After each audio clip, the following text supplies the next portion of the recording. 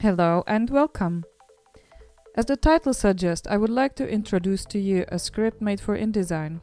Shortly, with this tool you can convert an InDesign document into a Photoshop file. All layers will be kept, of course, but you can also choose the resolution and color space of the resulting PSD. Now I will tell you and show you a little more about this tool, what it can do for you, and also about the limitations. We have prepared 4 examples for demonstration. Let's start. Our first InDesign sample has page size defined in points, 2 pages and 2 layers, named background and text.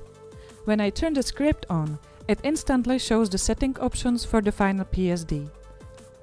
Here we have the page range, and it's needed to say that each InDesign page means 1 PSD file as the result. Then you can choose the resolution at the end the color space. I will not change any of these for now and we can continue.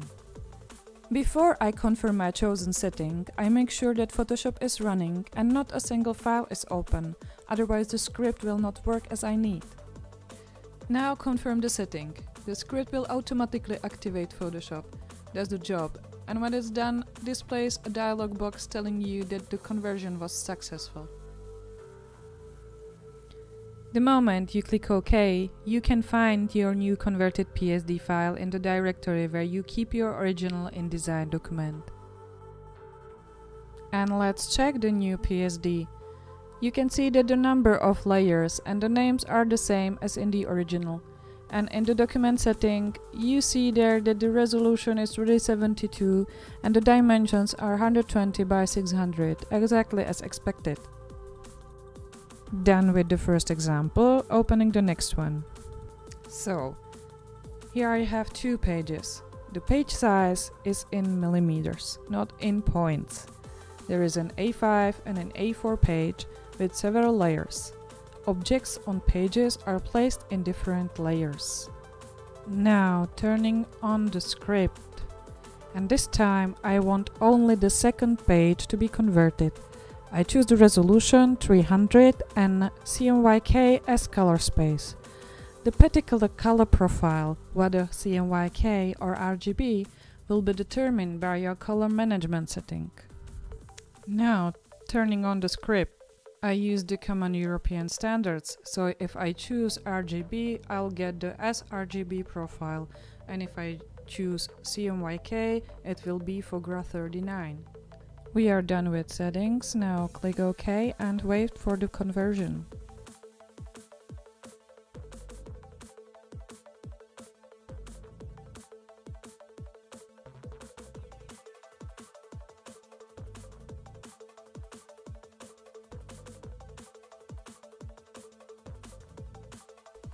Checking the new PSD, I can see that the dimensions are really 210 by 297, which really means A4, but you have to be careful here.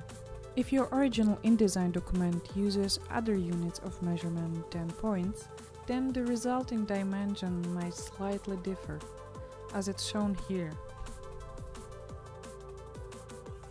In the left bottom corner, Photoshop tells you that the color profile is FOGRA 39. The layer panel shows you that all original InDesign layers have been converted to smart objects. And we are done with example number 2. Let's continue with number 3. This sample is a banner with several layers. This shadow behind the child is an individual object blended using the multiply blending mode. If I change the blending mode of the shadow to normal, you can see that the original image has white background. As I mentioned before, our script converts each layer from InDesign to 1 layer in Photoshop. We need to keep the possibility of changing the blending mode to multiply in Photoshop. So I have to create a new layer and move the shadow there. And I will better name it multiply. Running the script, opening PSD.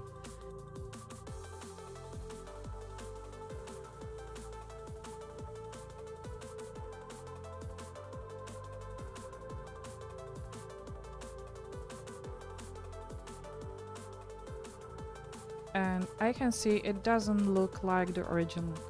One single step will solve the problem. Just find a layer with the shadow, named Multiply, and change the blending mode to Multiply.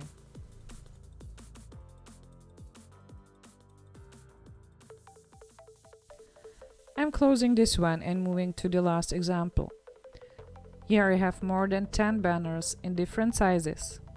I want to convert them all into individual PSD files.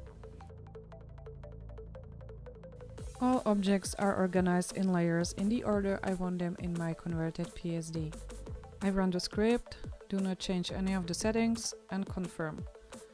At first, the script is preparing all objects for loading into Photoshop, and because it's 10 banners, it can take a while. It depends, of course, on the complexity of the document. My banners are quite simple, so the work will be done quickly. When it's done, Photoshop window opens. But I will go to the directory where my new files were created and tell you something more about the file names. Every file name starts with a 2-digit number, indicating the page number of the original InDesign document. This should help you to find a specific banner or page very quickly.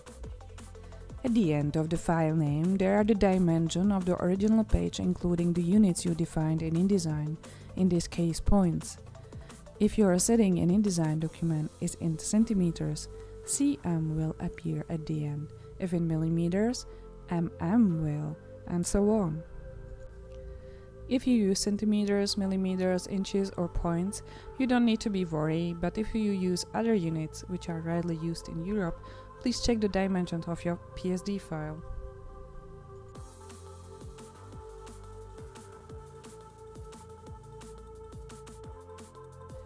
I have finished the examples and I will now add some technical information about the script.